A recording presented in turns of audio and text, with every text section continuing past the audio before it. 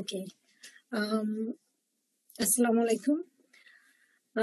So I'll be discussing basics of echocardiography. Actually, it's a very vast topic. The echocardiography is like I was just talking about. It's a big word.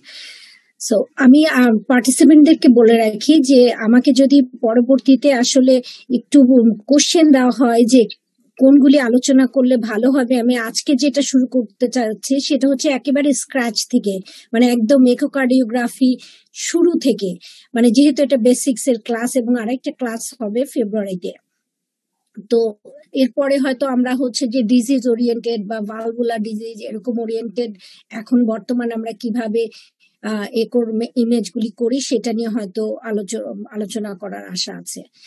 তো আজকে ক্লাসটা হচ্ছে একেবারে basics. আর একটা হচ্ছে যে please answer, মানে all of us we can get wrong, so don't hesitate to answer. So if you answer, I'll be able to estimate that from where I have to discuss more and which point I have to emphasize more on this lecture. So try to answer and participate, please. Okay, all right. So first I do have some let me আমার এটা কি দেখা যাচ্ছে share স্ক্রিনটা? Yes madam. হ্যাঁ, এটা দেখা যাচ্ছে না?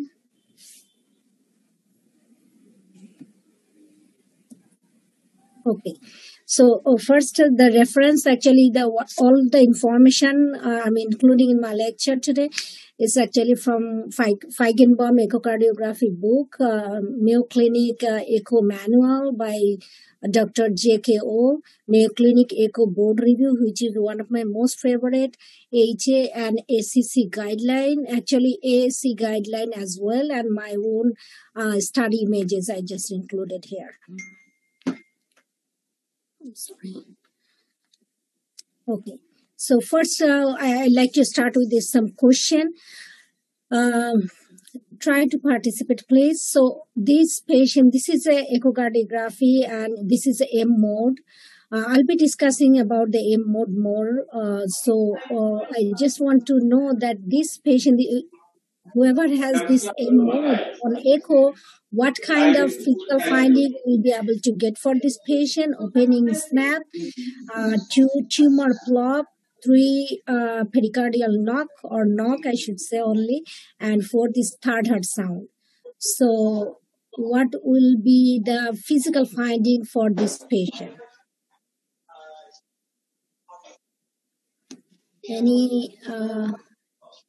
Anyone want to answer the question? Chat বক্সে অথবা সরাসরি আনসার করতে পারে। হ্যাঁ, you can just unmute yourself and answer the question. একজন পেজ দিয়ে লিখেছে opening snap. Opening snap, very good. Yes, opening snap. So maybe I should go to chat box too. You can just unmute and answer the question. That's okay. আমি সবাইকে আহ্বান করব যে তারা সরাসরি আনমিউট করে। না, একটা নিয়োগ থেকে ইকোর ক্লাস, তুমি এই জিনিসটা বুঝতে চাও না? না না তাজিন, এগুলো আমার জন্য ইরিটেটিং, এটা কোনো কথা হলো না। না না, আমি এটা ইকোর ক্লাস করতেছি। মাহবুব, অডিয়েন্সকে একটু মিউট করে দাও প্লিজ। মাহবুব, তুমি আনমিউট করে দাও। না মানে মিউট করতে হবে। মিউট করে দাও, আনমিউট করে দিতে।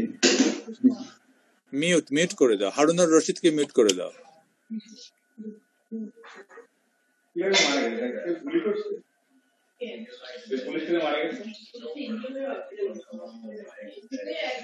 মাহবুব, তুমি মিউট করতে পারছো না? মনিরা ম্যামকে বলবো, ম্যাম আপনি এখন হোস্ট, আপনি চাইলে মিউট করতে পারবেন নাকি? আমি কি পারবো? হ্যাঁ হ্যাঁ হ্যাঁ, আপনাকে হোস্ট। হ্যাঁ, কেন তুমি হোস্ট থাকো, তুমিও করো। স্যার আমাকে 2টা প্যারালাল সেশন দেখতে হচ্ছে, তো দ্যাটস ওয়াই আর কি বানাতে হচ্ছে আর কি। If I mute all, they will be able to unmute themselves. না ম্যাম, হারুন রশিদের কাছে ক্লিক করলে আপনি মিউট করতে পারবেন। আমি খুঁজে পাচ্ছি না হারুন। পার্টিসিপেন্টে ক্লিক করো, পার্টিসিপেন্টে ক্লিক করে Harun রশিদকে unmute. Okay. Fine.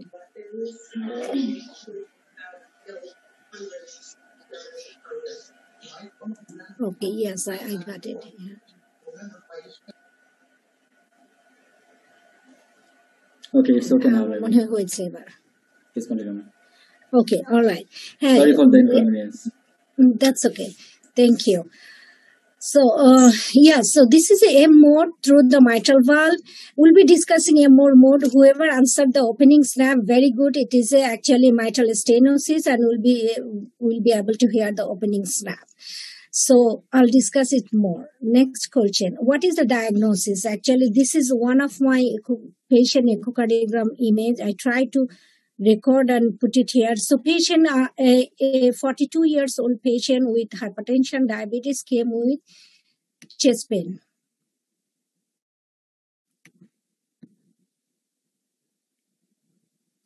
There is a video actually.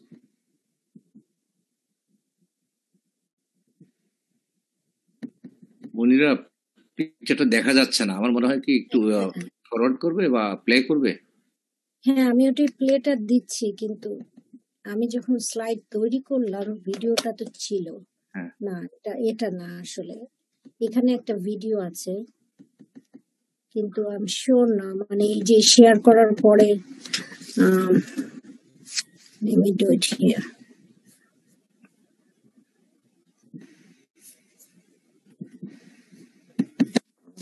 That will be a big problem. I'm not sure why it's not playing. Okay, all right. So let's skip this one if I am able to open next, because I have this slide. So this is one 32 years old man with history of severe cardiomyopathy, with a history of a cardiac surgery, and came for routine follow-up. Is there any thought for this patient? I actually kind of pointed. There is something here, looks like. So this is one of my patient actually when I was fellow, and I took and saved this image because we'll be coming here next, and then we'll talk more about this. Anybody has any idea, guess that what kind of pathology patient might have, or not pathology? What was the problem here? Any answer in the chat box? No, it will be better if you unmute yourself, because it's going back and forth in the chat box. Maybe it will be any answer there. Tumor plot picture. Okay, all right. So let me go for that then. Oh. So this is the 3 question. I'm sorry that I am not able to show that previous picture. I'm not sure. That was a video actually. So why not open it? So let's talk about the echocardiography. All of us, we know this is the echocardiography machine, and whoever is very new and wanted to learn the echocardiography, first thing they should learn about the machine, especially the keyboard actually. This is very important. Why do you acquire which button is acquired, how you set, how you do the PW, CW, color Doppler, how you change your gain, how you change your depth. So it's a different machine. This is actually Philips. I think this is a Philips machine, and this is one of the Samsung machines. So I'm not sure which machine is available in Bangladesh, but it will be almost pretty same. The mechanism is same, so you should know get the orientation of that keyboard. And here, especially in our country, actually all the echocardiography is done by the echo technician. But I'm sure I know that so far I know that in Bangladesh actually the cardiologist is the one who performed the procedure. So of course you have to know even though if you have even technician, you should know actually this keyboard, that how to play it and how to get the images. And this is actually recently in 2017 ACC and HA actually they approved the handheld echocardiography, which is very convenient because it can be portable. It is a very small device. You can carry anywhere, and actually this is also cheaper than the big machine. So especially this one is actually, I took this picture from my resident, all of our medicine resident, like from the department, they actually use this one, or like, especially whenever they need to do the point of focus echocardiography, or the very basic, like they need to know the ejection fraction before getting the office, before calling cardiology, or before getting the, the official full echocardiogram. They use this device in the ER, emergency room, or right after admission. One patient just came with shock in ICU. They need to know the ejection fraction. They need to know whether there is a pericardial effusion or not, or any other, especially, I'm sure Dasbi Bhai knows that ICU people like to know all the time on the fluid status of the patient, because patient is shortness of breath, may be intubated. So they will like to see the IVC, whether it is very dilated or it's a collapse, patient is dehydrated or not. So it's a very, very important during shock or during a chest pain even, or in acute condition, especially after the trauma. So there is one type of echo actually we practice here that called FAST, like focused assessment of sonography for trauma. It's called FAST program. It's a point of care ultrasono, which actually includes a point of care echocardiogram too. So I think this is also very important for Bangladesh as well, in the emergency room or in the ICU setup. This kind of device, like very portable, small. Only drawback for this device is actually we are not able to do the measurement. It's only 2D and color.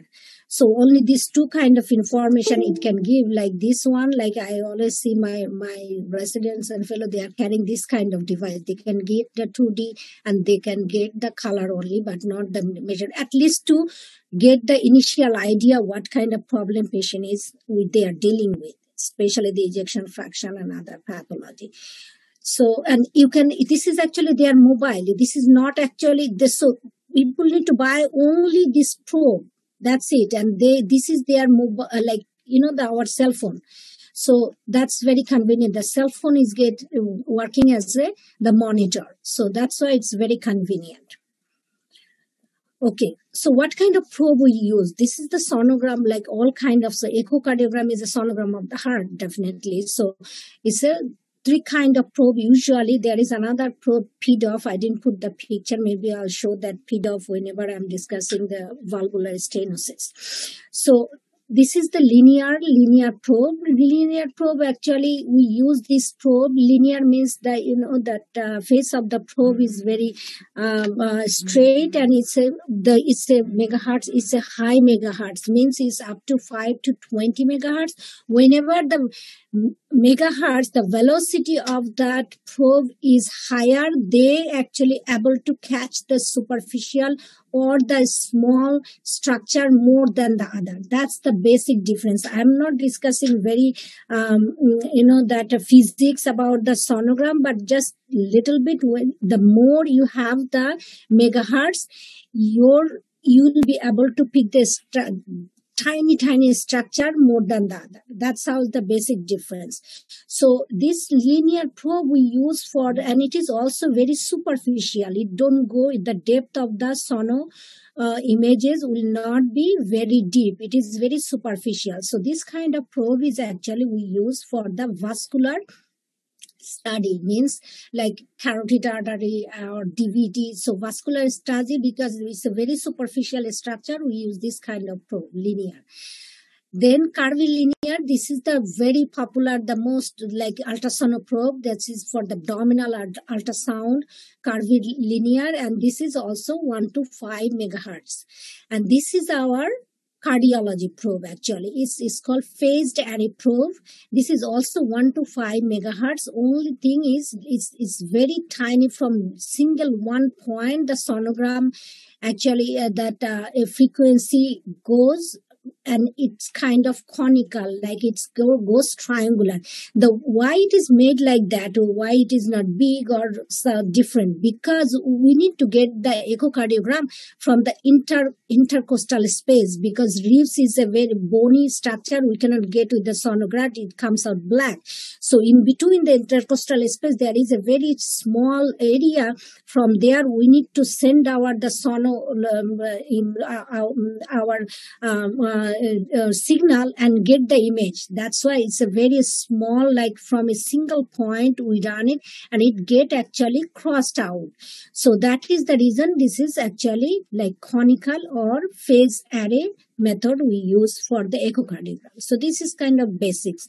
So and also we need to know another thing, the indicator, because in the echocardiogram it's all about the way your indicator is placed to take the picture. So this is actually shown, sometimes there is a dot, sometimes there is a little groove. So this is the indicator because this orientation is necessary to take the images. And what is the difference between the sonoprobe and the echocardiogram phased array probe? The difference is actually the sonoprobe. This is actually interesting. That's why I put it.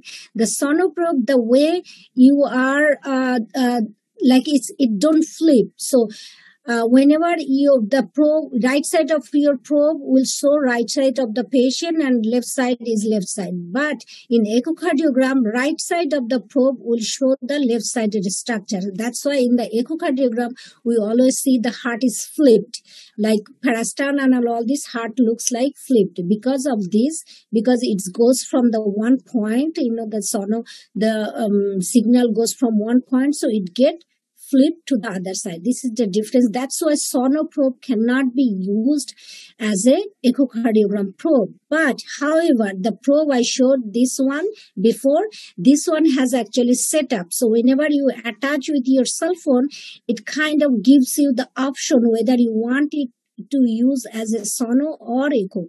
So it actually can switch in between the curvilinear and the phase array.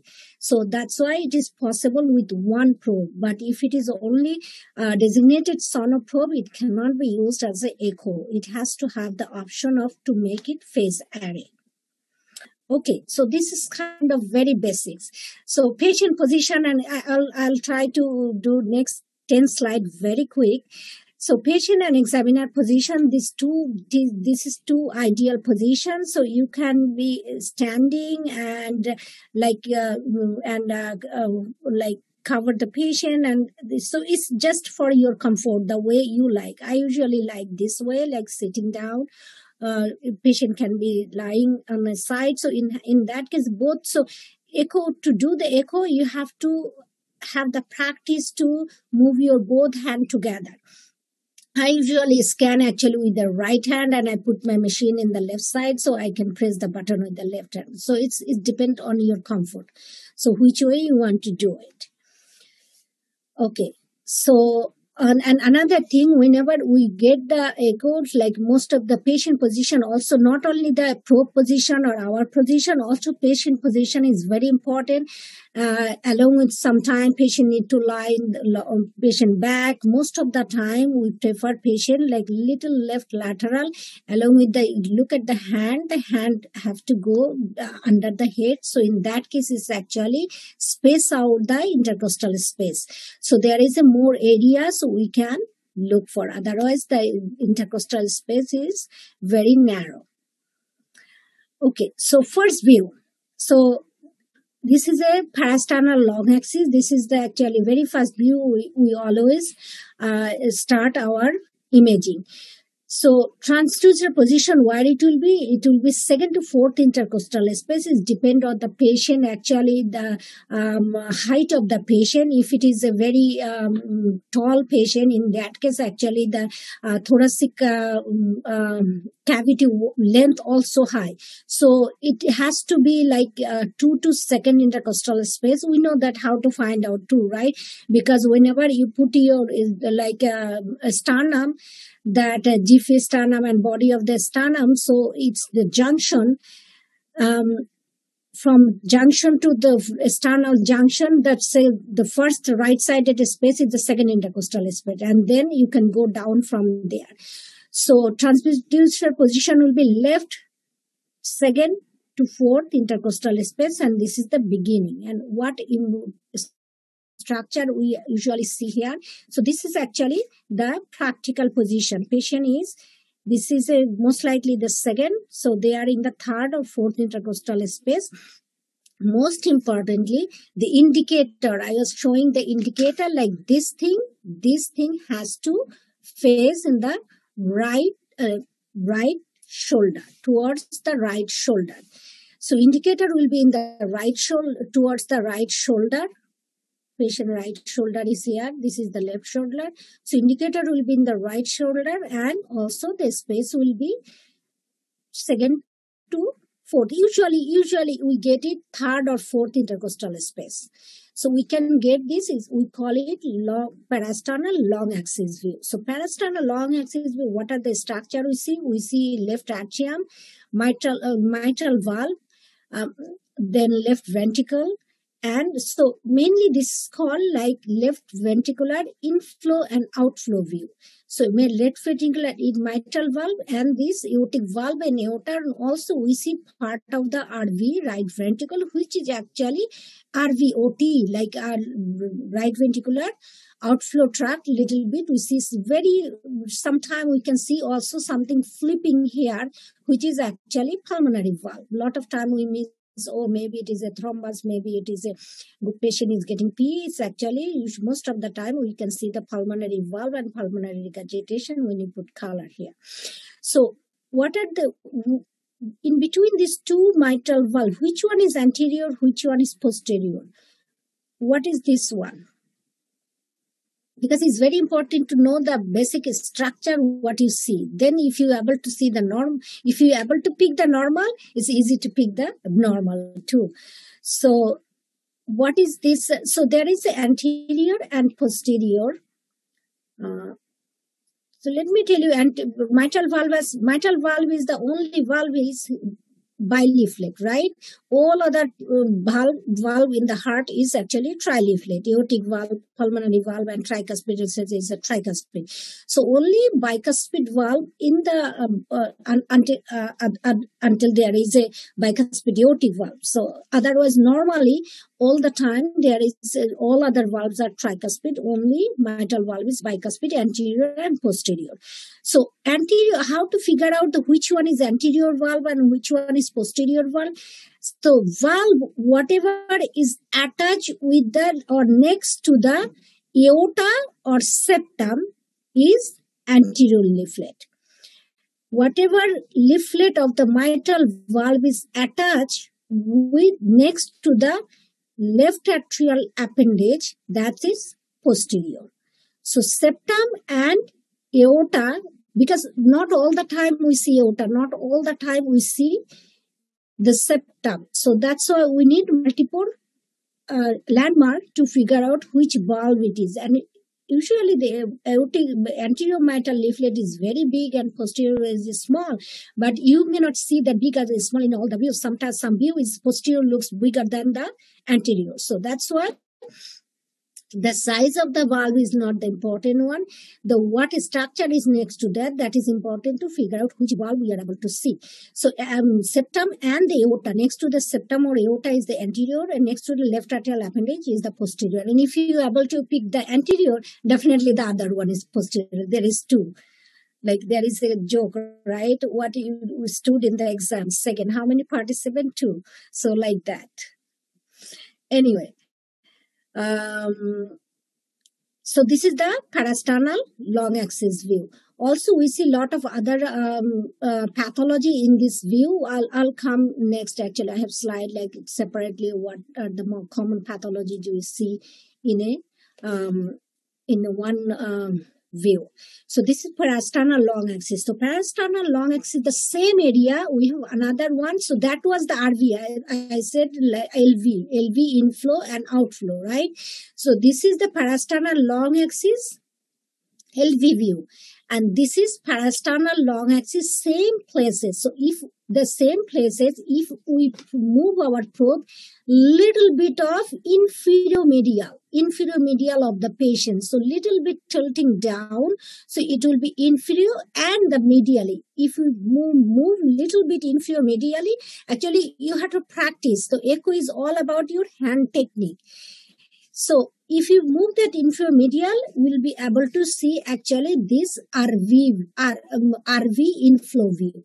So this was LV inflow outflow view, and this is RV inflow view. This is right atrium, right ventricle, and this is the tricuspid tricuspid valve.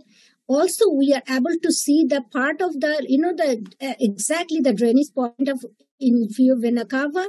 Here will be the superior vena cava. This is coronary sinus, and this is actually eustachian valve. So coronary sinus actually very important to know whoever is doing the EP or biventricular pacemaker, because we send our left ventricular leads through the coronary sinus. So lot of time we practice with the sono guided to get the, even with the fluoro.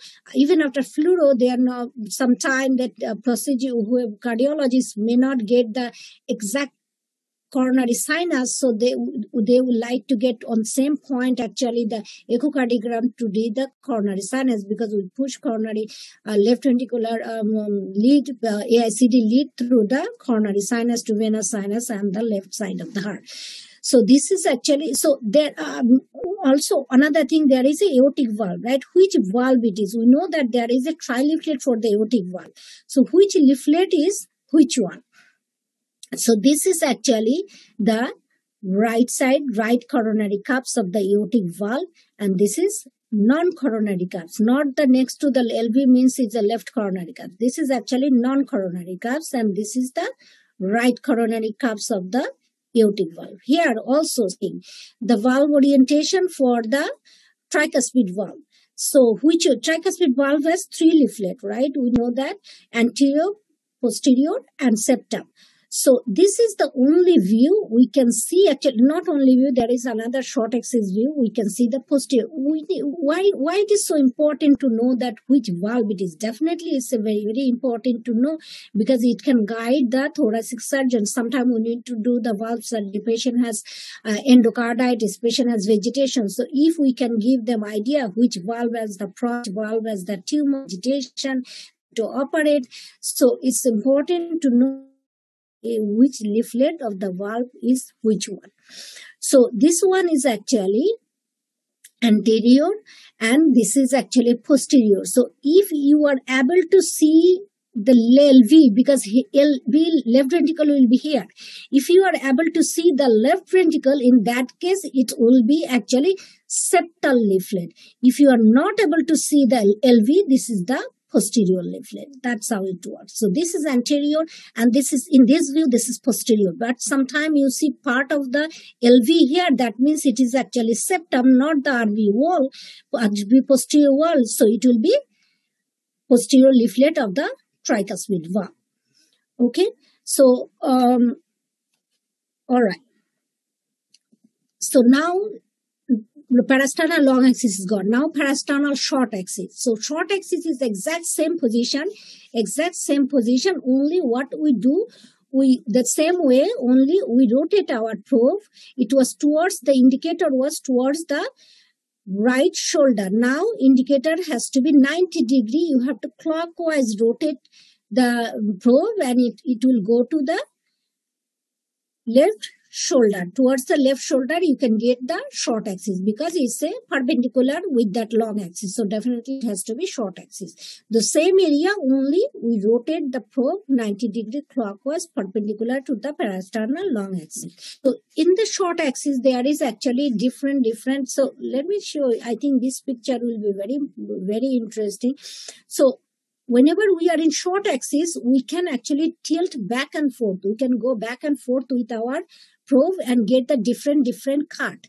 So usual cuts are we do towards the aortic valve, then we do actually through the mitral valve, then through the pulmonary valve, papillary muscle and apex. Usually the four plane, we get the short axis normally.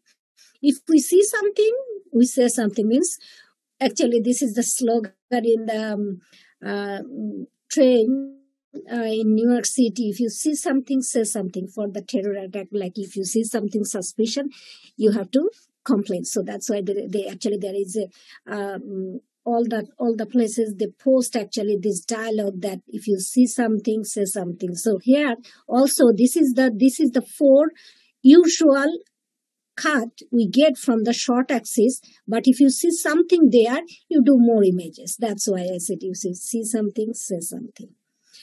So short axis, this is the aortic valve, right? This is the aortic valve level. So aortic valve, what we see here, this is the left atrium, right? This is the left atrium. This is interatrial septum. This is right atrium. This is tricuspid valve. And this is RV, outflow, pulmonary valve, and going out. It's the same schematic actually presentation here. So only question will be here that which tricuspid valve we see here. So definitely this is actually same thing, like this is the anterior and this is the posterior. This is the another view, we see posterior, the tricuspid valve too. And among these three aortic valve leaflet, which one is which comes? So the landmark here is whatever valve exactly next to the interatrial septum, that is actually non-coronary cups. And next to the RV, right coronary cups, next to the LA, left coronary cups. And we can see small slit here. Actually, practically, we can see also this is actually left main artery is arising from here. This little slit, left main artery, left coronary. That is the reason for the naming. That left coronary artery is arising from the left coronary cups, and with the right coronary cups, right RCA, right coronary artery is arising, and nobody is arising from there. That's why it is the non-coronary cups. This is the short axis, papillary muscle level also, this one. And this is the same thing, the structure and everything. So this view actually also important whenever we see something ASD or PFO, like interatrial septum, we can see some gap or some flow is going. If it is a PFO, we don't see the gap. We see like little color flow, blood is crossing through. So that is usually patent foramen ovale. So that kind of structure we see. Another thing we can see actually here, like very important. So after the pulmonary artery, we can see the patent ductal artery. So there is little modified view also we do, that is for the, especially for the kids, that's called ductal view. We will be able to see the aorta and the pulmonary artery, and there is a patent duct in between. Especially it is very clear with the color flow. So this is also very important view. And all the, this wall also will come will be important for the wall motion abnormalities. Okay, so next view is apical.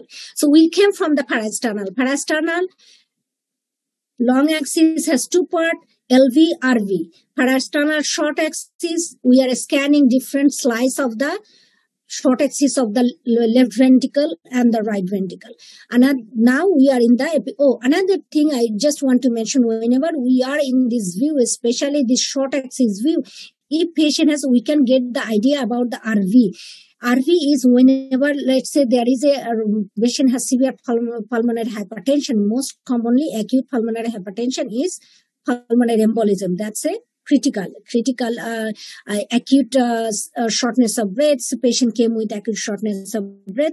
We see D shape, means the RV pressure is volume and pressure goes very high, and that it push the septum, and the septum get flattened. Septum get flattened, and it gives you, instead of circular LV, it gives you pattern of D, means this is the straight part of the D, and this is the round of the D. So we call it D shape. It becomes D shape with acute PE. That is also important. Okay, apical four-chamber view. Apical four-chamber view, usually this is the same place we hear the mitral valve, actually, the sound, right? The fifth intercostal space below the nipple. The indicator will be downwards or 3 o'clock position. We get four-chamber view, we can see here.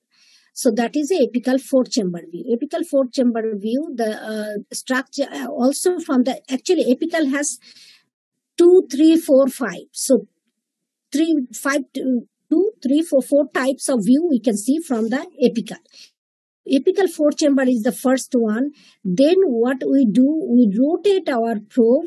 Whenever we rotate to 90 degree from the 3-chamber to 12 o'clock position, that indicator we rotate same place, we get 2-chamber view. And then also keeping this place, actually if we tilt little bit of upward, we can see the aortic route or aortic outflow area, that's called 5-chamber. I'll show you the picture.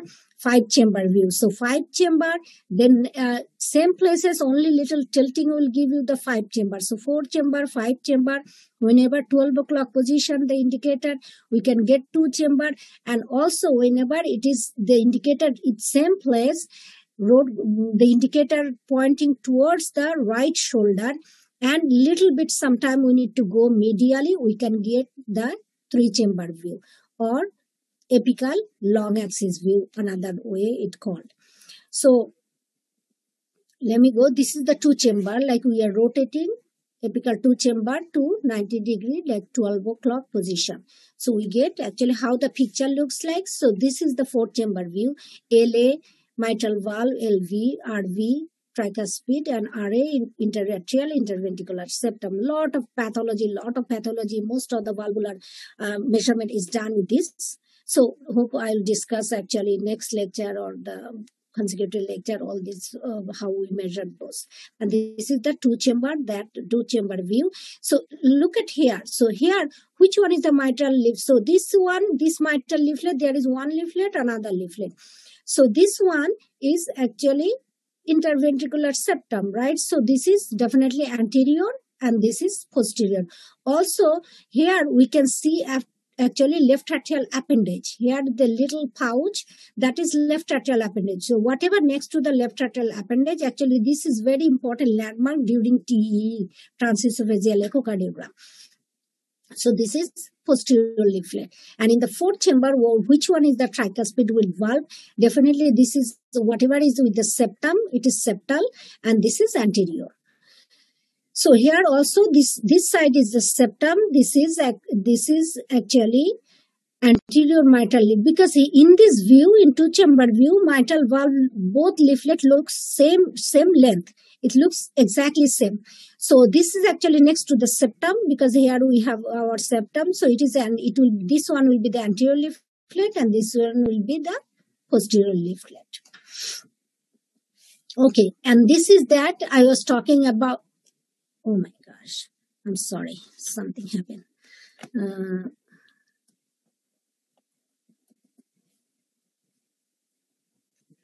Okay, let me go further.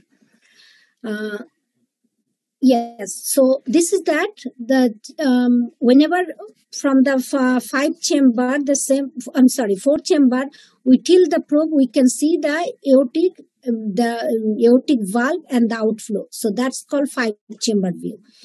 This is 2-chamber and this is 3-chamber. So it's also called apical long axis. Like parasternal long axis, another name for this 3-chamber view is apical long axis. From the apex is the same way. You can see only the apex, because parasternal long axis you are not able to see the apex. This is the view, the exact same way parasternal long axis, but you can see the apex. And this is subcostal view. So subcostal view actually we do from the subcostal, right? So subcostal, and also the probe, the indicator will be in the right side. The indicator is in the right side, and this is the subcostal view we can get. So subcostal view,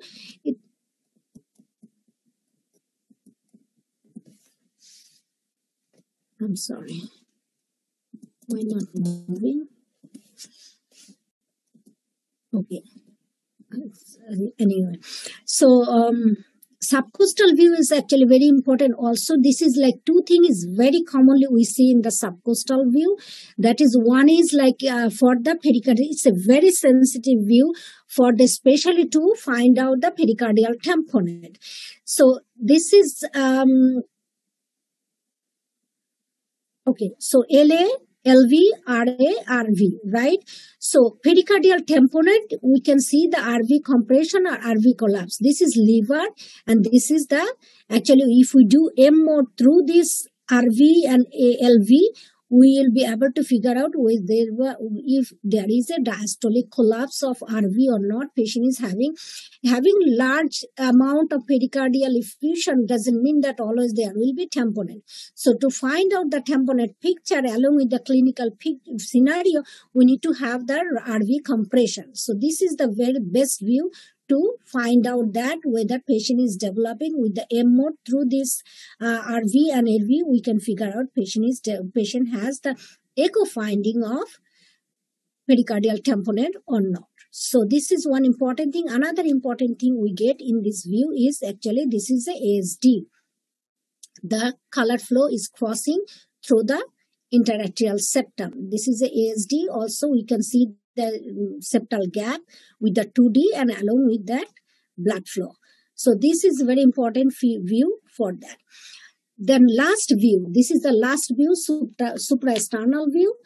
So supraesternal view actually it's done in the let me show you the picture. So it's right here. So indicator will be in the top, indicator towards the jaw. Patient has to extend the neck and supraesternal. This is also very important view because from the supraesternal view, we'll be able to see the arch of the aorta, which is very important to diagnose the dissection, coarctation, subclavian artery stenosis. So those are the actually structure we see here: left subclavian, common carotid left, and brachiocephalic. So we can get those kind of pathology from that. So this is the summary of the view we just discussed, the same thing.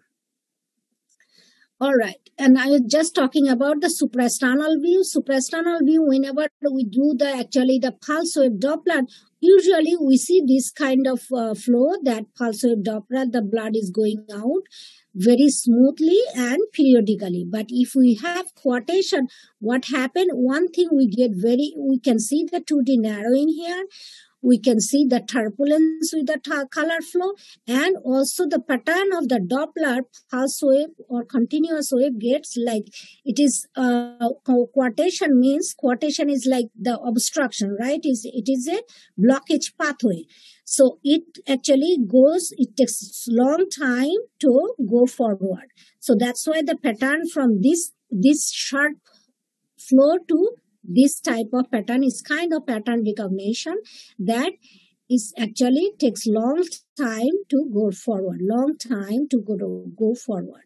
So it takes time. This kind of pattern develop with the coarctation. Okay, so little bit of any question. Actually, I want to stop before going to little bit of basic what is the color flow, what is pulse and continuous. So any question, please? No question. Okay. All right. So we do color flow. What is the color flow? So color flow actually, can anybody tell me what is the, if no question, so I do have question for you guys. So what is the meaning of this red and the black, like we can see whenever we are doing the color Doppler, we see that yellow, red, black, blue, and greenish. So what is the meaning of that? Can anybody answer? Please, if you can, please unmute and answer. What is the meaning of this red, yellow, and the blue? Let me tell you, when I was a fellow, like resident actually, very first day, whenever my professor asked me what is the meaning of that, I thought it is oxygenated blood, like red, and the venous blood, and that will show as a blue. So it's a venous, and so that even I was thinking like that in very beginning. So don't worry if you don't know. So can anybody answer? I see here around 50 participants. Away from. Yes, please. Away from probe is blue, and towards the probe is red. Yes, very good. So it's actually direction. So from this color flow, actually we can get a couple of things. One is the direction of the blood, velocity of the blood, and like turbulence, like is there any obstruction or not? I don't know who answered. Nilufar Fatima. Very good. Thank you. So exactly. So whenever the probe, so this is our probe, right? In a view, this is our probe, and from there we get the phase array images. So if it is going towards the probe, this is red and yellow. If it is going away from the probe, so this blue actually going this direction. Here we don't know this blood is going this way or this way. Actually, so we from this color, we know that this blood is going, direction is this. So this is the direction. So color flow can give us the idea of which direction and the velocity and the turbulence. Information of all these we can get. So just to remember, if you don't have this scale in front of you, so another thing, the turbulence, whenever we get turbulence, we get kind of yellow, and very high turbulence get green. Same thing, blue get cyan and then it can get green. So turbulence is actually from red to yellow or blue to cyan. Those are the turbulence thing. But whenever it is a laminar flow, we get pure blue and pure red. So that is the thing. Also, there is a parameter, right? In the, if we see that there is a 2 number written here, centimeter minus 100 centimeter per second. What is the meaning of that? And this is plus 100 centimeter per second. Means this is the actually the velocity of the blood. So whenever it's 100 velocity of the blood, it gets yellow color. Then little less than that is red color. So center of this marker is actually less velocity. So the more we go up, we are, let me show you. This video box is coming in front of me. Anyway, so see 1, 2, 3, 4, 5, 6, 7. So from center to up, this scale is giving us the idea of velocity. So higher the color in the top, those are the higher velocity. In the center, those are the low velocity or slow velocity. The same way with the blue and the cyan as well. The faster, more faster is get cyan, more faster get yellow from red, and laminar flow is red. So this is the meaning of this parameter, the plus and minus centimeter per second. So this is color flow, and the color flow is very, very, actually why I put this cartoon, because the blue away, blue away, B-A-R-T, blue away, red towards blue. So when I was I was able to, most of the time I mix up which one is away, which one is close. If I don't have that scale in front of me, I was mixing up. So I was, this is a Simpson bird. Simpson bird, you know this, all of us, we know this character, right? When we were small, we used to see this cartoon, Simpson bird. So B-A-R-T, blue away, red towards, bird. So that's why I put this picture, because this was my way to memorize it. Okay. All right.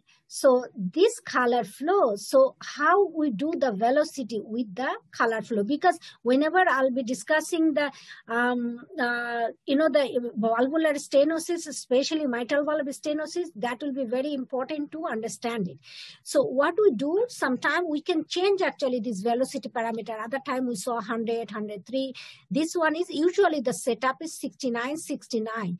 But sometimes we want to get the velocity, means we want to make the pizza or very smooth, we can make up and down with the velocity parameter. There is a button actually, we can change it, which one we want to change, how much we want to change. So you have to learn with the machine with that buttons that change the velocity, color, flow, velocity.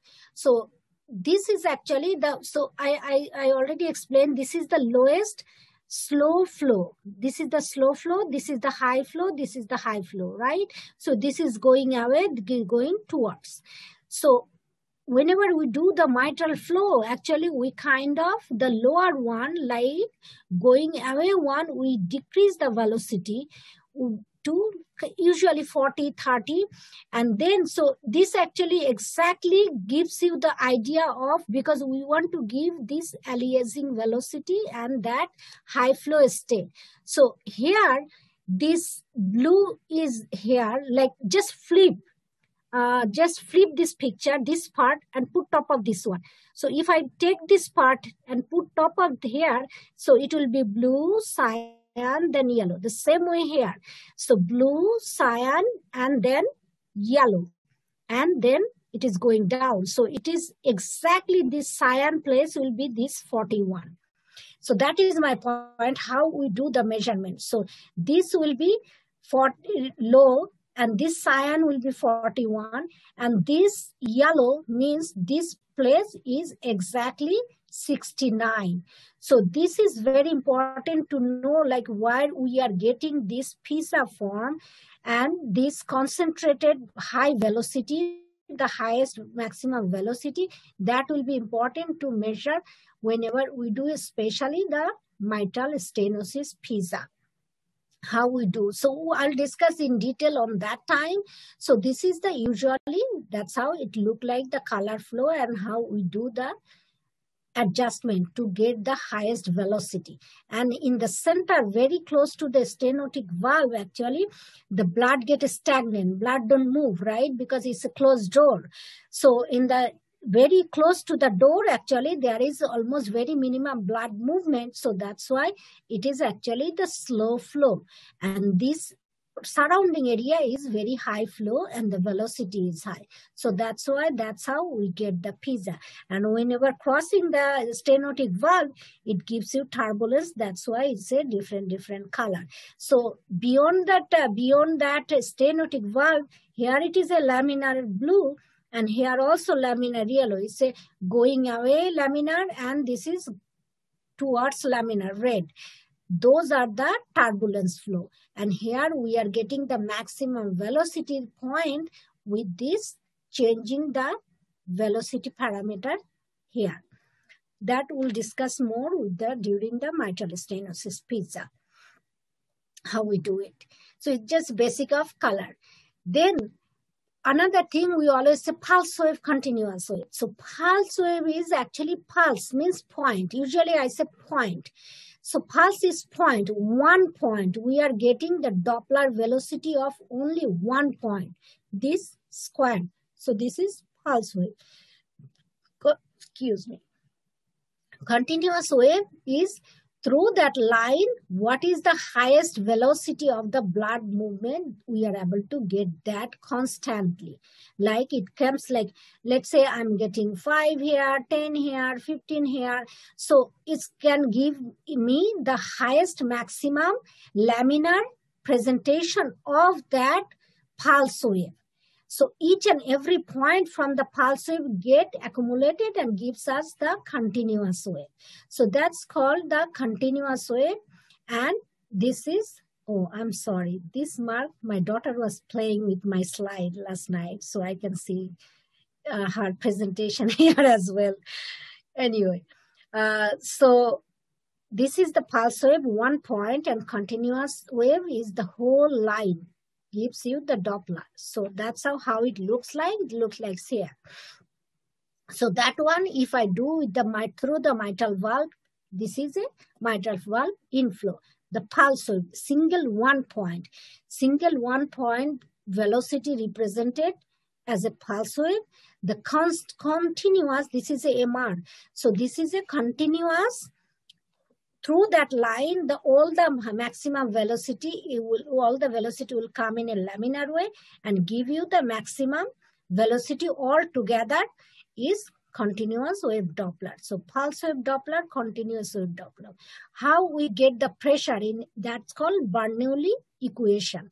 Bernoulli equation, we actually take the highest velocity, the maximum point of velocity, and the pressure gradient, means this is across the valve, right? We are just talking about this is across the mitral valve, aortic valve.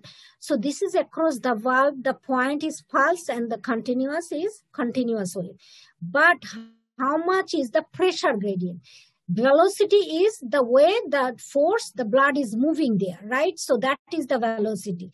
From that velocity, we are able to get the pressure difference between two chambers. Means we know that if it is a negative pressure here, if it is a positive pressure here, whenever we are getting the diastole, in that time the blood will go very high and push inside the left ventricle.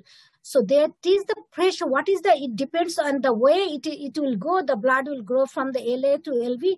It will depend on the pressure gradient, means pressure difference. So if it is a 10 here, if it is a 5 here, it will go, the pressure difference is 5. Same way, if it is a 10 here, 10 here, the pressure difference is 0, nothing can go, like which is not nothing can go, but very minimum pressure difference during diastolic dysfunction. That's why the problem happened. So we need to, the way we know this pressure difference from the pressure gradient, from the velocity. The way the blood is going, the more the velocity means the pressure difference is more and blood is moving more. If pressure difference is less, blood is moving less, the gradient is less.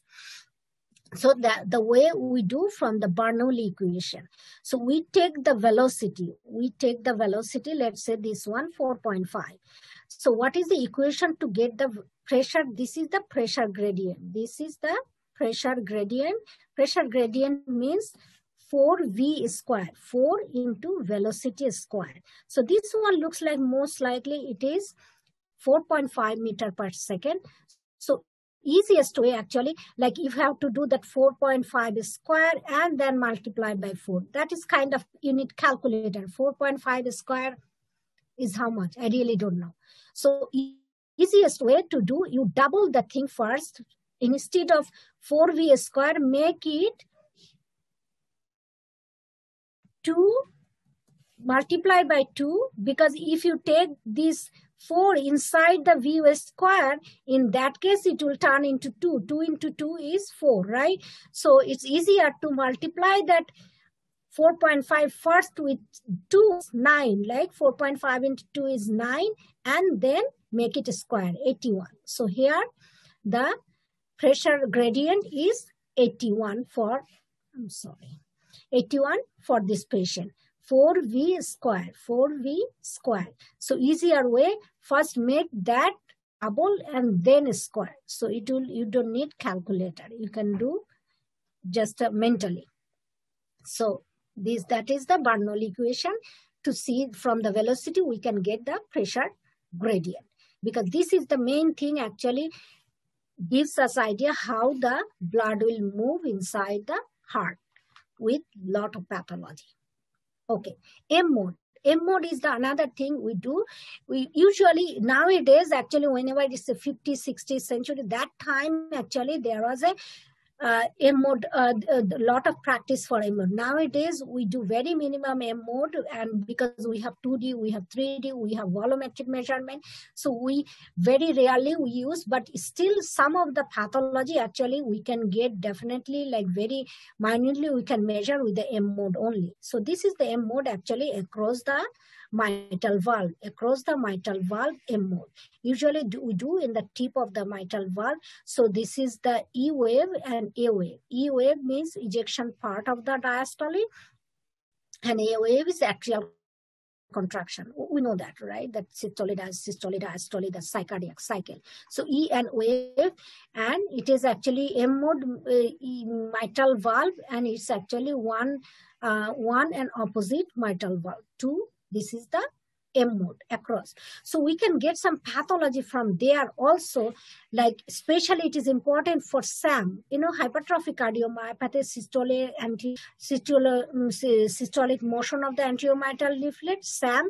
So because during the, it's very actually, because M mode velocity is very high, the M mode is very suitable because up to 1000 to 2000 actually velocity can be picked from the M mode. Wherever the 2D can pick actually up to 100 velocity. So whenever you have very minute velocity thing is there, will not be able to pick from the 2D. We need the M mode. The same here. This is the systole, right? We know we need to know whenever we are doing the echo, we need to know the EKG interpretation of the cardiac cycle, right? Beginning of the QRS to middle of the T is systole, and from T to beginning of next QRS, this is diastole. So this is systole, this is diastole. So whenever is the when the mitral valve is open during diastole, right? T2 next QRS. So this is the period the mitral valve is open because this is the diastole. And this is after that, after closing of the mitral valve, this period is systole. So look at this is anterior mitral leaflet, this is posterior mitral leaflet. The anterior mitral leaflet, it should be straight like this one. It should be straight close. So, but here, sometimes we are not able to exactly see with the 2D, but we can see with this M mode that this is the anterior mitral leaflet during the systole. Wherever it should be straight, instead of straight, is going towards the interventricular septum and giving you the outflow tract obstruction. So this kind of pattern is very important to diagnose actually. So with the T2D, we are almost not able to pick it up with gradient, but if the real SAM or anterior mitral leaflet is going towards the interventricular septum, we can see only with the M mode. So this is still applicable. M mode we still use to detect the SAM, systolic anterior mitral leaflet for HOCM hypertrophic cardiomyopathy patient to get the outflow tract obstruction. SAM is there or not, because that is very important. If SAM is there, high dose beta blocker, right? So that is the treatment option. So anyway, so this is one application of M mode. M mode means actually what we do, we send the signal in a single line. This is not the velocities. This is actually the tissue representation of that one line of the heart. Means this is actually RV wall, this is RV cavity, this is the interventricular septum, this is the mitral anterior posterior leaflet, this is the posterior wall of the heart, and this is the pericardium. So this one line tissue representation of the heart is the M mode in simple. Another place we still use the M mode very, so this is another tamponade. Tamponade, it is very difficult to diagnose without M mode, because we need to see what is the meaning of the tamponade, right? It's a RV collapse during the diastole. So from the 2D, same thing, we are not able to, because the velocity highest can peak, the 2D is 100. And I said the M mode can peak up to 1000 to 2000. So this is same thing, again, systole and diastole. Systole, diastole. So systole, this is the same thing. RV wall, this is RV wall, this is the pericardium, this is the pericardial effusion here. This is the RV wall, and this is the aortic valve label, like this is the aorta. This is again the effusion here. So this is the RV and the septum. So what we see usually it's in systole, this is the systole, right? This is the systole. Systole, what it should do the contraction, means it should, the RV wall should come inside, see that interventricular septum. The interventricular septum is coming inside. And during the diastole, it is opening. This is the systole, it's coming inside because it will be collapsing. This is the systole, and this is the diastole part of the septum. But the RV wall is doing other way around. Look at the diastole. This is the diastole, right? From T to next QRS is the diastolic period of in the EKG. So in the diastole, it should open the other way. It should be going this way, instead of this way, is coming inside. So it is a diastolic RV collapse, which is suggestive of echocardiographic finding of tamponade. So this we cannot get with the 2D. We need to get with the M mode. Extremely important, because it's an acute cardiac critical condition, life-threatening, right? So that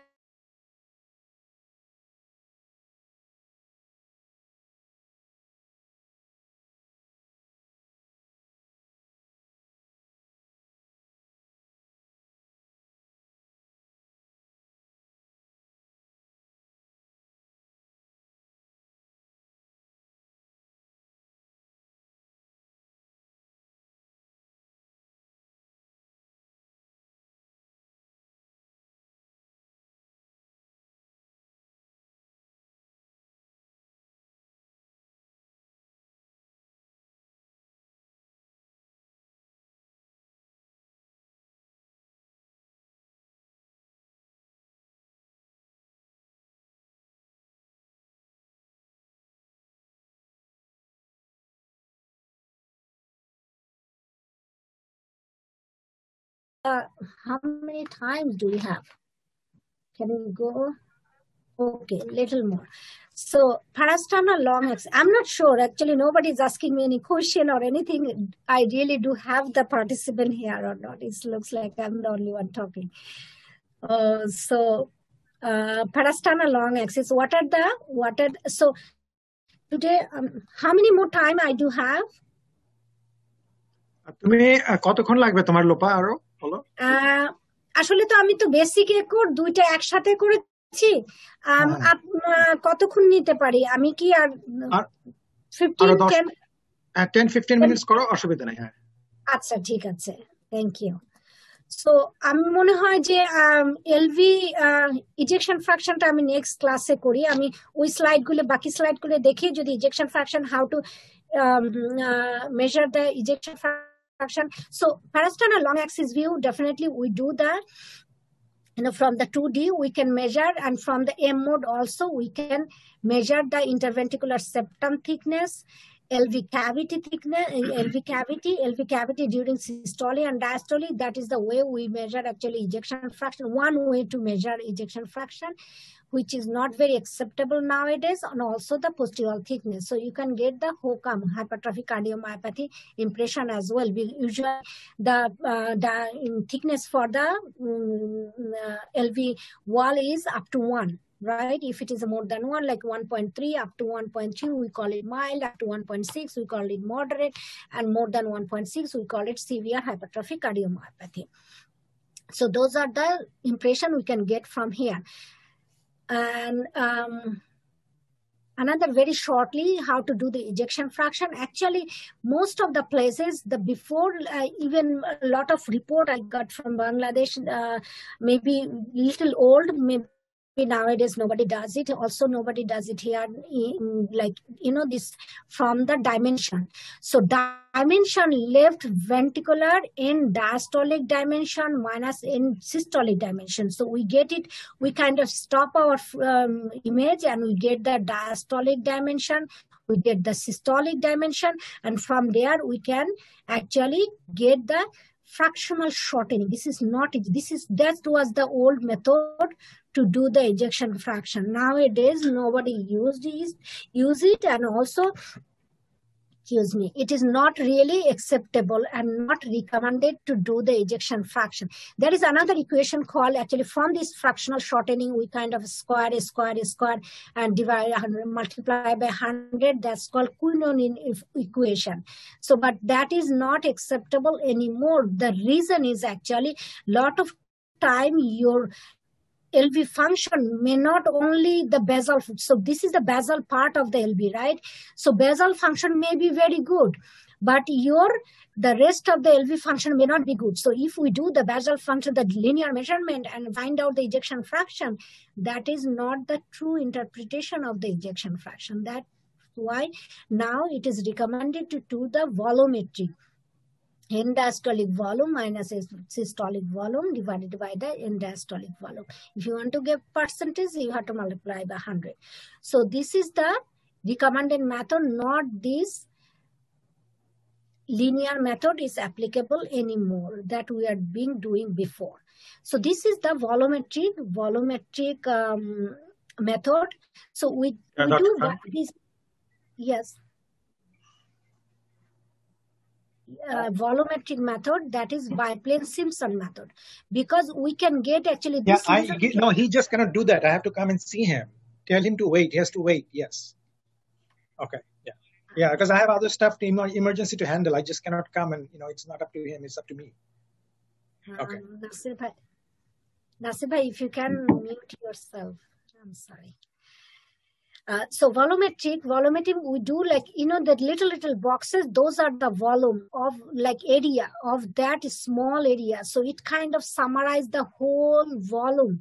So definitely this is more reliable and more authentic way to do the ejection fraction, biplane Simpson method we call, or the method of Dix, because there is actually way to do in the machine. You can do by yourself, like all the endocardial border. Only drawback of doing this biplane Simpson method, you have to see the whole endocardial border. Otherwise, you will not be able to do it. So sometimes whenever the image quality is not good, this is the volumetric. Like you can see all the area separately. You can measure all the area separately, and then it's summarized. So definitely it gives you more authentic volumetric measurement of ejection fraction. So this was the one I was trying to play that time.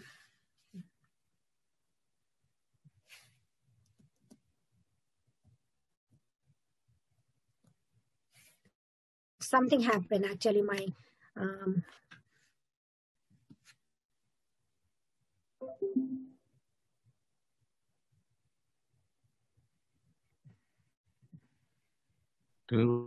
Source ফাইলটা নাও নেই বোধ নাকি? হ্যাঁ না, সোর্সটা নিয়েছি আসলে, কিন্তু হচ্ছে না, এগুলো আসলে আমার নিজের ভিডিও, এগুলি আমার নিজের পেশেন্টের ভিডিও। তো আমি সেলফোনে ভিডিওটা করে এখানে হচ্ছে যে ভিডিও আপলোড করেছি, ওটা আবার 4 সেকেন্ডের বেশি হয় না, এটা বাইরের থেকে না, সেই জন্যই হচ্ছে মনে হয় কি জানি প্লে হচ্ছে না। তো ওকে, so whenever we are not able to see, like I said for the volumetric method, so I actually put one of the very interesting echo actually there.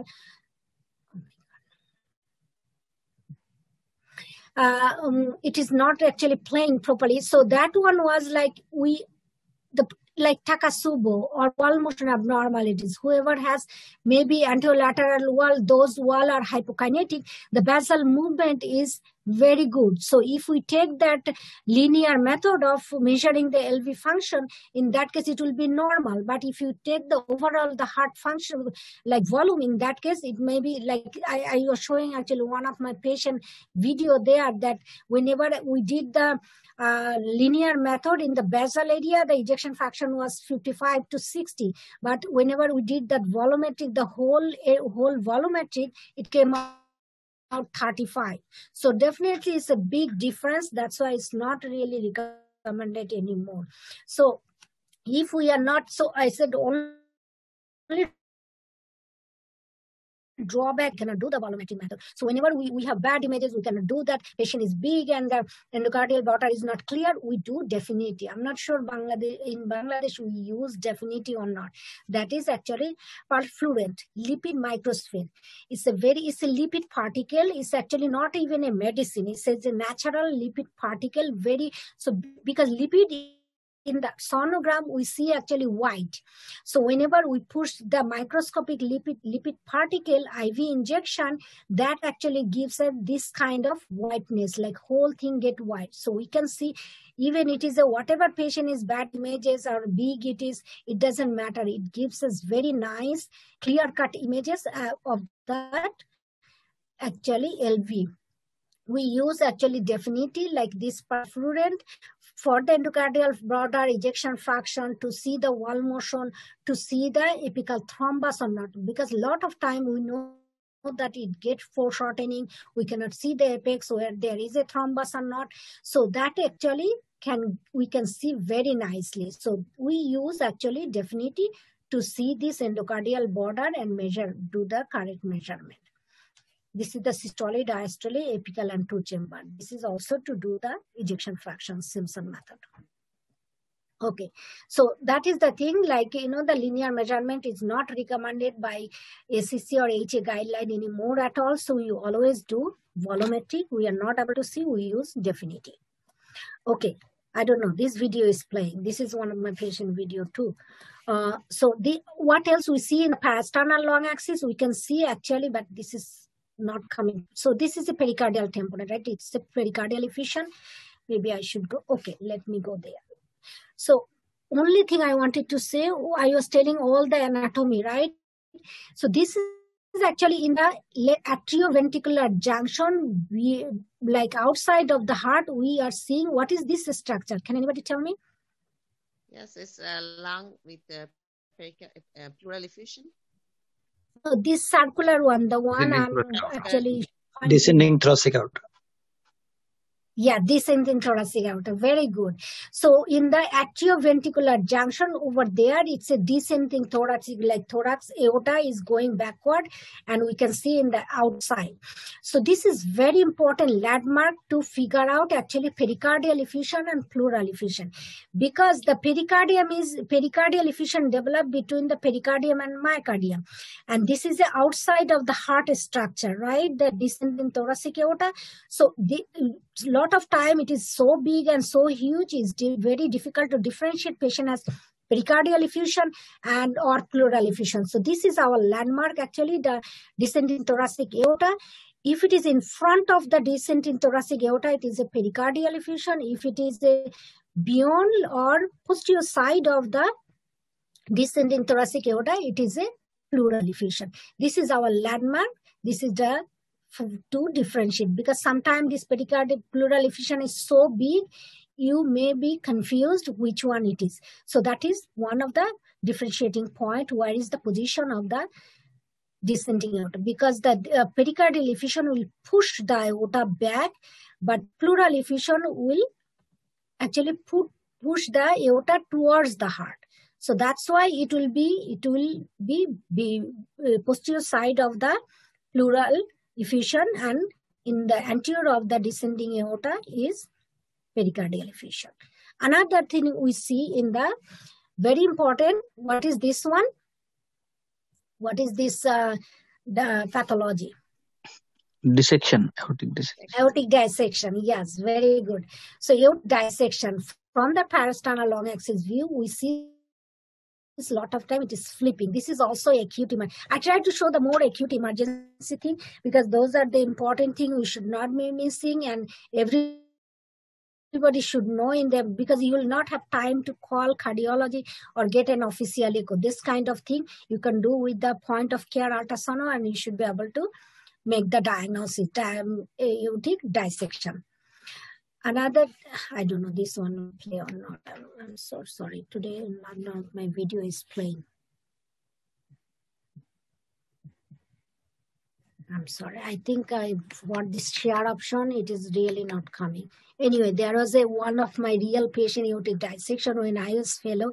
I did that actually, the point of care after the echocardiogram, and it was like, this is the still picture. This is not mine, but that one was my patient picture. So it was like flipping back and forth with huge aortic valvular agitation, and patient came with the crushing chest pain. The EKG was showing actually RCA, right-sided ST elevation MI. So that's why they call the cardiology on call, because it's they thought it is the RCA MI. We know that dissection, which acute ST elevation is usually comes first with aortic dissection. RCA, because the RCA is up, right coronary artery, right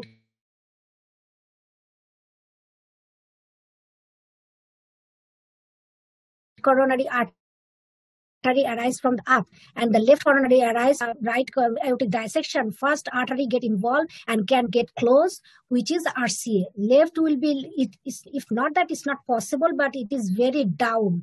It arises from the very down to get up to the left main. It takes actually, it has to totally rupture inside the cardiac cavity, and patient usually don't survive too long. But RCA is arise from the up of the aortic sinus. So in that case, actually, this is the first artery get involved with the aortic dissection. So a lot of time aortic dissection patient actually can present, like people initially thinks that, oh, it is a RCA ST elevation, or if you're thrombolysis, please always do a focus echocardiogram to rule out, especially for the RCA ST elevation MI. Always get a chest X-ray, because widening of the mediastinum, get a focus. You can see the wall motion. Definitely the RCA ST elevation is there, but it is not for the MI. It is because of the dissection, blockage of the ostium of the right coronary artery. So this is the view will save your life, and you will not thrombolize, because if you thrombolize this patient, patient will die in a second, right?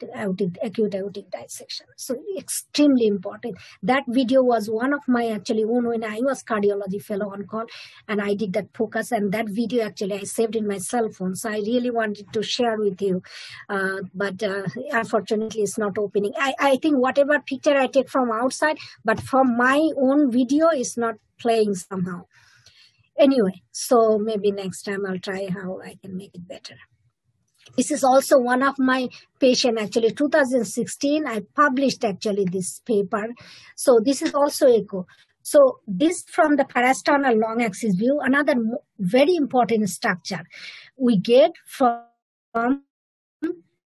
parasternal, that is coronary sinus. Usually whenever we are not here, so let's go back to the parasternal. So here, coronary sinus usually lies here, like in this like inside. Coronary sinus means it's not the opening. Opening of the coronary sinus is that we saw in the RC, right ventricular inflow view. But here, the part of the coronary sinus we see inside the muscle. So with the systole, diastole, you can see small little slit. You are not able to even see. But whenever coronary sinus is dilated, you can see this type. This is also my real patient. It's actually very interesting, 2016. So yesterday, I wanted to take this picture and I went back that publication. They are asking me for $53 to pay for my own paper. So that was interesting. After that, I searched in Google and I found I was searching different actually picture in Google. Then I saw, oh, it's my picture is there in Google. But when I wanted to go to my paper, it is asking $53. So that was interesting. That is interesting. Probably it's a very cited one, Lopa. অনেক cited হয়েছে হয়তো বা এজন্য demand বেশি। আমি জানি না কি কারণ, কিন্তু আমার খুবই কারণ ওরা আমাদেরকে অ্যাক্সেস দিছিল প্রথমে 1 বছর ফ্রি, কিন্তু এখন আমাকেই দেখতে হলে আমাকে $53 দিতে হবে। এটা হচ্ছে কথা। তো এইটা 1 বছর ইয়ে থাকে, মানে ফ্রি থাকে, পরে আবার কপিরাইট আছে। কিন্তু আমি তো কখনো আর মানে I don't go back end look for my own paper, like সেজন্য আগে এক্সপেরিয়েন্স হয়নি। কিন্তু এই পিকচারটার জন্য আমি আসলে যেতে চেয়েছিলাম, কিন্তু তারপরে পরে দেখি গুগলেই পাওয়া যাচ্ছে। তো হচ্ছে যে এটা হচ্ছে তো এইটা হচ্ছে যে আমারই একটা পেশেন্ট, আমি একো করার সময় this was the picture. So everything is fine, only huge right side we can see. And this coronary sinus, initially I thought, oh, is it aorta, descending aorta? What is this structure? But aorta is here, right? It's outside the heart.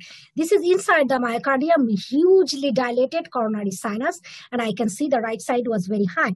So this is actually one of my patients. Then we did.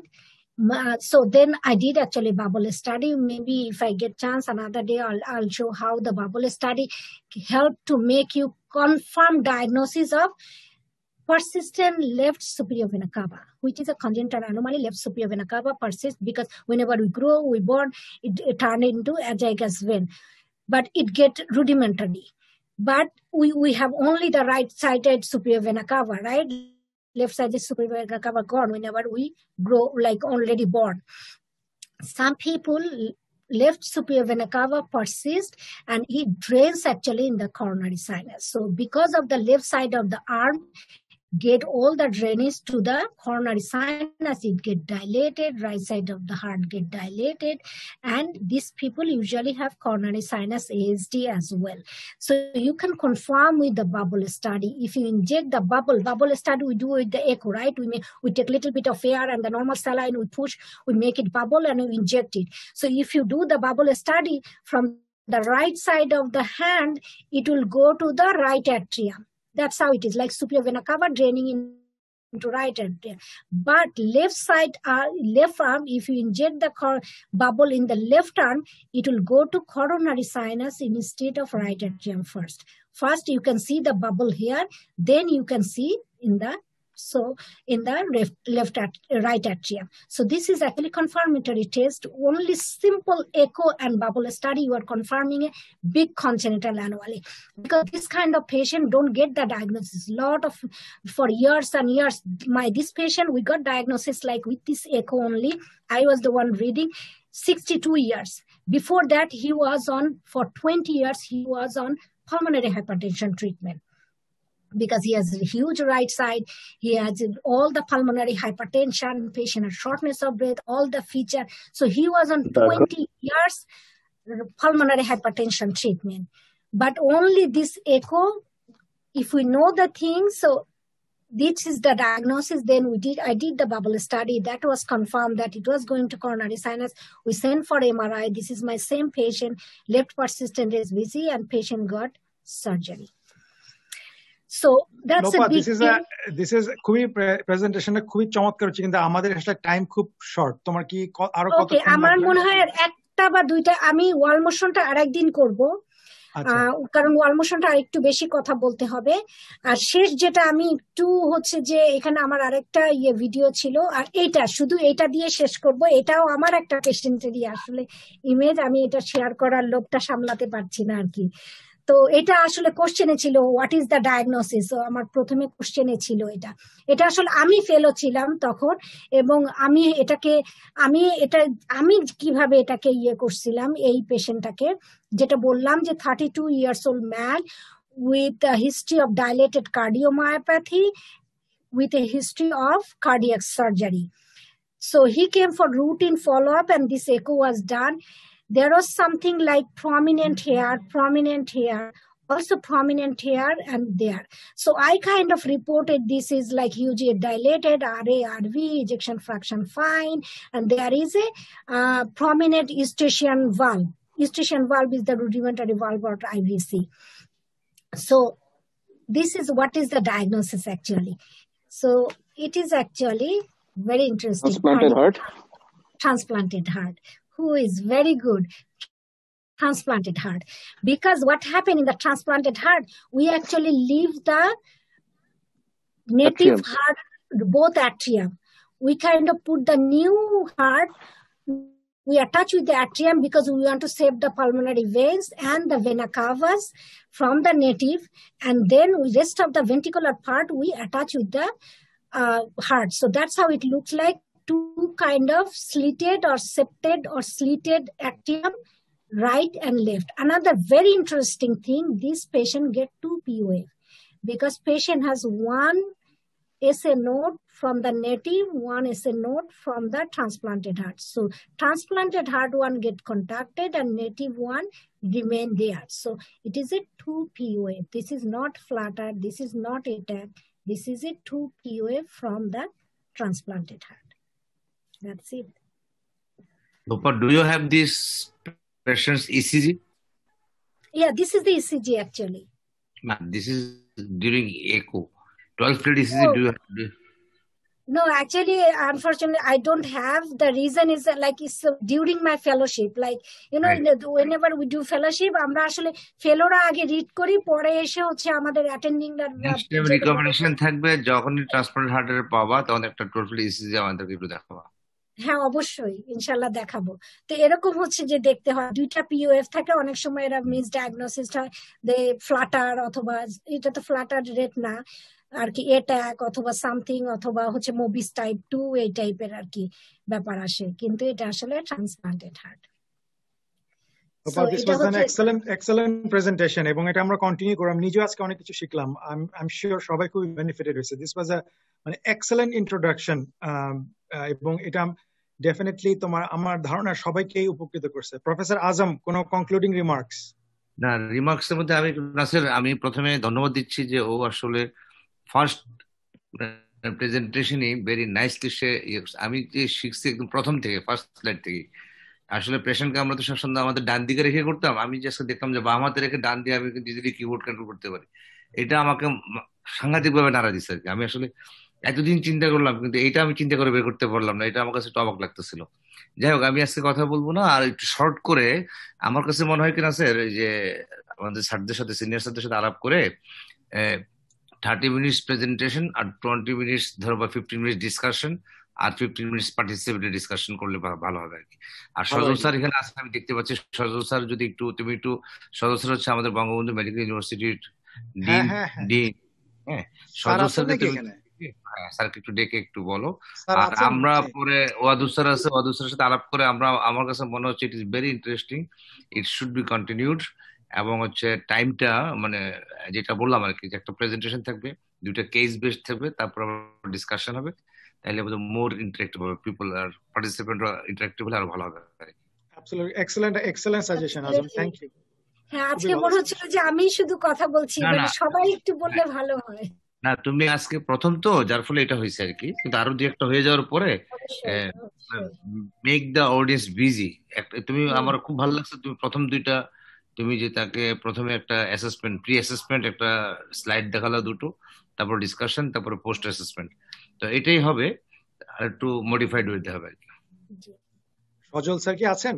হ্যাঁ, আমি আছি sir. আসসালামু আলাইকুম। একটু kindly একটু একটা concluding remark দেবেন sir? Concluding remark কি, যদিও অনেক রাত হয়ে গেছে, কিন্তু আমি কিছুতেই ছাড়তে পারছিলাম না, যে কারণ এত অ্যাট্রাকটিভ এবং এক্সেলেন্ট প্রেজেন্টেশন হয়েছে, আমাদের সবার জন্য অনেক কিছু শেখার ব্যাপার হয়েছে, এবং we have enjoyed the whole session. Sir আপনার ফেসটা দেখতে পাচ্ছি না। মুনিরা, তুমি একটু স্লাইড শেয়ার থেকে বের হয়ে যাও, স্যারকে একটু দেখতে চাই। হ্যাঁ হ্যাঁ, of course sir, thank you, আপনি আমাদের সাথে জয়েন করেছেন, থ্যাংক ইউ। হ্যাঁ, আমি অর্গানাইজারদেরকেও অনেক ধন্যবাদ দিচ্ছি, কারণ আমরা অনেক কিছু শিখতে পেরেছি। আর আজকে ওর প্রথম প্রেজেন্টেশনে আমি বলবো যে এটা একটা রিমার্কেবল প্রেজেন্টেশন, এবং we have learned many things. We are very much happy and congratulating him. We are really grateful to him, and thanks to the organizers. Thank you. Thank you so much, sir. Thank you. Professor Abdul Wadud Chaudhary, concluding remarks, please.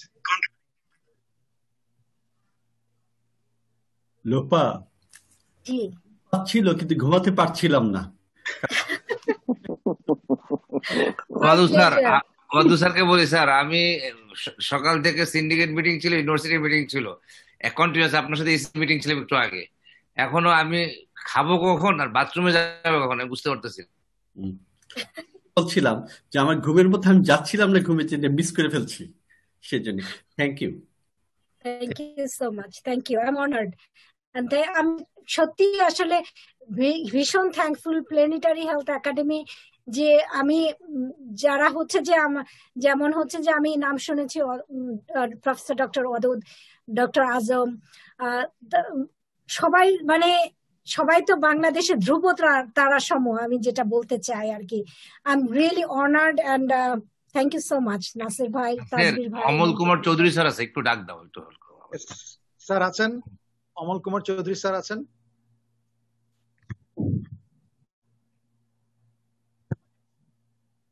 হ্যাঁ আছেন, এই যে আমি তো দেখতে পাচ্ছি ওনাকে, কিন্তু মিউট করা আছে বোধহয়, একটু আনমিউট করে একটু বলবেন স্যার, অমল কুমার চৌধুরী স্যার। হ্যাঁ, আমি আনমিউট করার জন্য রিকোয়েস্ট পাঠিয়েছি। আমি একটু অডিয়েন্সদের বলবো, প্লিজ একটা ফিডব্যাক ফর্ম আছে, ফিডব্যাক ফর্মটা ফিল আপ করলে একটা সার্টিফিকেট জেনারেট হবে, যে আজকের অ্যাটেন্ডেন্সের সার্টিফিকেট। এটা একটু কাইন্ডলি করলে, ফিডব্যাকটা হলে আমরা একটু বুঝতে সুবিধা হয় যে কোথায় কোথায় আমাদের মানে ইমপ্রুভ করা দরকার, বা কি সাজেশন আছে অডিয়েন্সের কাছ থেকে, এটা আমরা এই ডেটাটা গ্যাদার করছি আর কি। এটা একটু প্লিজ রিকোয়েস্ট করবো। এই লিঙ্কটা দেয়া আছে, ফেসবুক লিঙ্ক, ওখানে দিলে ওপিনিয়নটা শেয়ার করলে একটা সার্টিফিকেট জেনারেট হবে। আরেকটা ব্যাপার একটু নাসির ভাই বলতে চাচ্ছিলাম, যে আসলে যেটা মানে একো তো একটা পুরা পৃথিবীর মতো আমার কাছে যেটা মনে হয়, আমি বলছিলাম যে একটা প্যারাস্টার্নাল ভিউ আমি এক সপ্তাহ পড়াই, তো আমাকে যদি একটু বলা হয় যে মানে কোনগুলি আলোচনা করতে, তাহলে খুব ভালো হয়। না হলে তো দেখা যায় পুরাটা আলোচনা করতে আমি যেটা মানে যেরকম করে করি, দেখা যাবে যে 200 লেকচার লাগবে। তো আমাকে একটু যদি টপিক গুলো বলা হয়, তাহলে আমি সেইগুলোর উপরে। এই জন্য আসলে ফিডব্যাকটা আমাদের খুব দরকার। ফিডব্যাকে মাত্র 5টা কোয়েশ্চেন, তার মধ্যে ওখানে অপশন একটা আছে যে লিখার, যে কোনো যদি ওখানে যদি কেউ সাজেশন গুলো আমরা পাই আজকে অডিয়েন্সদের কাছ থেকে, যে লোপার কাছ থেকে আমরা নেক্সট লেকচারে কি শুনতে চাই, তাহলে আমরা কিন্তু ওইভাবে লেকচারটা প্রিপেয়ার করতে পারি, আমাদের জন্য খুব সুবিধা। তুমি লিংকটা ক্লিক সবাইকে দিয়ে দিয়েছো না? লিংকটা সবাইকে? হ্যাঁ, লিংক দেওয়া আছে, ওই যে চ্যাট বক্সে লিংক দেওয়া আছে, চ্যাট বক্সে। থ্যাংক ইউ সবাইকে। তাহলে আমরা আজকে এখানে, বাংলাদেশে অনেক রাত হয়ে গেছে, আমরা এখানে অনেকে কাজের মধ্যে আছি, তো থ্যাংক ইউ সো মাচ সবাইকে, অনেক অনেক ধন্যবাদ। সবাইকে অনেক ধন্যবাদ, অনেক সিনিয়ররা আসছেন, সবাইকে আসসালামু আলাইকুম, অনেক ধন্যবাদ। আসসালামু আলাইকুম, গুড নাইট। জি তোমাদের এবং পার্টিকুলারলি প্রফেসর মহম্মদ চৌধুরী এবং আজমকে অনেক থ্যাংক ইউ আজকে অ্যাটেন্ড করার জন্য আমাদের সাথে। প্রফেসর ডক্টর আজম এবং professor Sajal Banerjee as well. I am sorry, আজম বলো। না বলছি ওদের এখানে দুপুরে না লোপা আমাদের এখানে হচ্ছে যে 1টা বাজে। ঠিক আছে, খাইতে যাও, আমরাও খাইতে যাই। আর তুমি নেক্সট টাইম মানে আরো মানে আমাদের সাথে থাকবে আর কি, অ্যাক্টিভলি পার্টিসিপেট করবে আর কি। অবশ্যই অবশ্যই ইনশাআল্লাহ সবাই। আমি দেশে যখন যাই প্রত্যেকবার খুলনা মেডিকেল কলেজে, আসলে আমার দেশ তো খুলনাতে, আমি খুলনায় প্রতিবার হচ্ছে যে খুলনা মেডিকেল কলেজ আবু নাসের হসপিটালে আমি একটা করে সিএমই নেই। আচ্ছা, তোমাকে সব অ্যারেঞ্জ করবে, যে ওয়াদ উস্তাদ আছে এখানে, সব উস্তাদ আছে, সবাই আছে, আমাদের সিনিয়ররা আছে। তুমি আসার আগে জাস্ট হ্যালো টু এনিওয়ান। আমার তো আসলে যে ইমেজিং এ আমি হচ্ছে কার্ডিয়াক সিটি এন্ড ইমেজিং করেছি জন হপকিন্স থেকে। তো ইট নট অনলি একো টি nuclear cardiac city, any topic I can talk about. আমাদের অজয় আছে সিলেটে, ও কার্ডিয়াক এমআর করে আর কি। তো আমরা বলবো সবার সাথে আমাদের একটা কমিউনিকেশন একটা প্ল্যাটফর্ম তো আছে, ওটাতে যোগাযোগ হবে আর কি। ইনশাআল্লাহ। I'd love to talk about TE, actually transesophageal। আমার মনে হয় বাংলাদেশে একটু কম প্র্যাকটিস হয় ট্রান্সথোরাসিক এর চেয়ে, তো ওটা নিয়ে একটু সেশন করতে পারলে মনে হয় খুবই ভালো হবে। হ্যাঁ, নেক্সট টাইমে আমরা ওই অজয় আছে, তারপরে নীলুফার আছে, তারপরে ধরো আমাদের এখানে অনেকে ডক্টর মোহাম্মদুল্লাহ ফিরোজ, ডক্টর মনোয়ার, এরা সবাই আছে। আমরা ওই যে যারা ইকো গাই যারা আছে, বেশি ডেডিকেটেড ইকো গাই, তাদের সাথে কোলাবোরেট করে তোমাদেরকে ইনকর্পোরেট করাটা আমার মনে হয় অনেক। Nasir will take the leadership. মানে এটা হাফিজ ভাই আছে ওখানে, তোমরা ওখানে যেভাবে ওরা প্রোগ্রামটা ডিজাইন করছে, তারপর আমাদের সাথে মার্চ করে নিলে হবে আর কি। ইনশাআল্লাহ। তো সবাই ভালো থেকো। আমার মনে হয় আমি অজয়কে দেখা যাচ্ছে, অজয় কিছু বলতে পারো? অজয় আনমিউট করো। Ajay unmute. Sir please unmute your microphone. খুবই ভালো লাগছে, আমি এনজয় করছি, খুবই চমৎকার, যদিও খুব বেসিক বাট খুব আই ওপেনিং সবার জন্য। অ্যাকচুয়ালি এই ধরনের মানে প্রেজেন্টেশনে জুনিয়ররা এবং আমাদেরও রিফ্রেশমেন্ট হয় অনেক। আজম ভাই আছে আমার কাছে একটা যে এখনকার সময়ে অ্যাকচুয়ালি মাল্টি মডালিটি ইমেজিং নিয়ে আমাদের আলোচনা করা উচিত, শুধু ইকো না করে। ওই যে ডক্টর মুনিরা যেমন অন্যান্য মডালিটিস নিয়েও তার এক্সপার্টাইজ আছে। সো যে কোনো প্রবলেমকে আমরা মাল্টি মডালিটি ইমেজিং দিয়ে কোন মডালিটিস এর ড্রব্যাক কি বা কোনটা দিয়ে ওভারকাম করা যায়, অন্য মডালিটিসটা কখন ব্যবহার করব, এগুলো যদি প্র্যাকটিস হয় আমার মনে হয় আমাদের জুনিয়ররা এবং আমাদের সবারই উপকার হবে। নেক্সট টাইম এটা হতে পারে আমাদের দেশের জন্য একটু মডার্ন অ্যাপ্রোচ। সো এটা আজম ভাইয়ের কাছে আমার একটা অনুরোধ থাকবে যে মাল্টি মডালিটি ইমেজিং কে কিভাবে আমাদের ক্লিনিক্যাল প্র্যাকটিসে ইন্টিগ্রেট করা যায়, এটাই। Thank you. এখানে যে মাশরাফি আছে, আমি একটু বলতে চাই, ও ঢাকা মেডিকেলে আমাদের জুনিয়র মাশরাফি, ও এখন ইন্টারভেনশনাল কার্ডিওলজি করছে। মাশরাফি একটু কথা বলো। থ্যাংক ইউ আপা, থ্যাংক ইউ। আমি আসলে কাজে আজকে সেজন্য প্রথম থেকে ছিলাম না, কিন্তু শেষের দিক থেকে আসলে একটু জয়েন করেছি। But excellent lecture. আমার একটাই শুধু হচ্ছে যে আমাদের আসলে ডিটারমাইন করা উচিত যে আমাদের যেখানে যারা পার্টিসিপেন্ট আছেন এদের আমরা না আসলে বুঝতে পারছি না যে কোন লেভেল।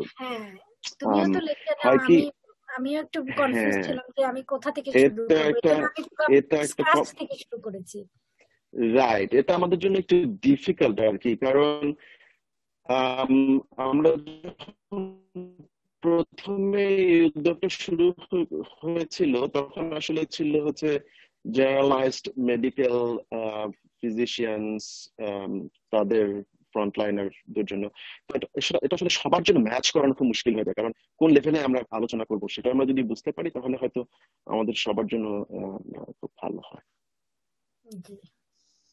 ঠিকই, এক্স্যাক্টলি। মাশরাফি কি নিউ ইয়র্কে আছে নাকি? না স্যার, আমি তো ইয়েতে এখন ম্যাসাচুসেটসেই, বস্টন ইউনিভার্সিটিতে। তোমার সাথে সান ফ্রান্সিসকো দেখা ছিল না? সান ফ্রান্সিসকো নাকি লাস ভেগাসে বোধহয় না? লাস ভেগাসে আপনি এসেছিলেন লাস ভেগাসে। হ্যাঁ, আপনার টিসিটি না স্কাই এর কোন একটা মিটিং এ? টিসিটি না, স্কাই না, তাহলে স্কাই হবে এর প্রোগ্রাম ছিল, রাইট। রাইট। কেমন আছেন? আছি মোটামুটি ভালো। যাই হোক, আমার মনে হয় আমরা অনেক রাত হয়েছে, আসলে আমরা একটু এখন মানে খাওয়া দাওয়া করতে হবে, ভালো থাকবে, আর আমরা ভবিষ্যতে আর আরো সুন্দর ভাবে আগাতে হবে আর কি। হ্যাঁ বন্ধু, সবাইকে আসসালামু আলাইকুম। Papa, excellent. Thank you so much. Thank you, Mashrafi. Thank you all. Good night and good evening. Good evening. Thank you, Nasir bhai.